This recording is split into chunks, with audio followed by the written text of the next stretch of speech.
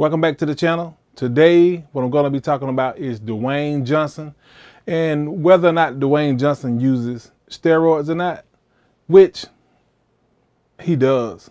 But he's probably one of the best users of the particular drug than anyone that I've ever seen, because he have no issues with size.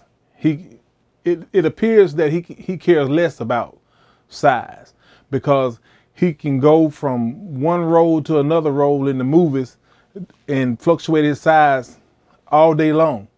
And it appears that he only uses the drug if the role that he's playing calls for that particular look. So he may enhance himself to be able to fit that role.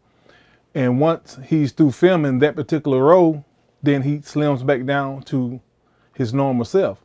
And right here is a picture of The Rock when he's just starting to use the drug, and you can see the dryness and the graininess of the skin tones in this picture, and also in this second picture.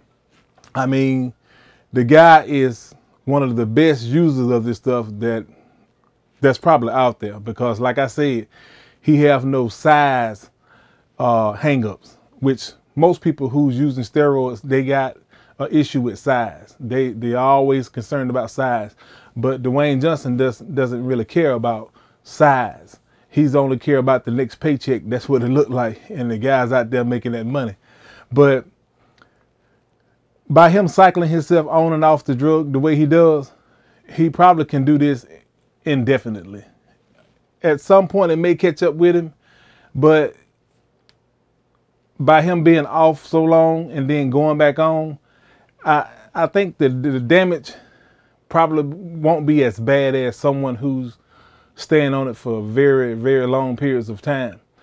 That's providing, during his wrestling era, whether or not his continued use did any damage that's already there that we don't know about. So, but other than that, the guy seems to be in great health, and he seems to be able to pogo back and forth in size with no issues. And that's pretty much one of the, like I said again, it's one of the best users of the drug that I've ever seen.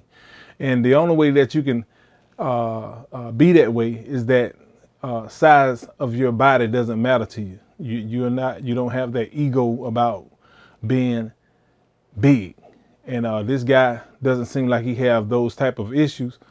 And so far, but like I said, you never know what's going on inside of a person.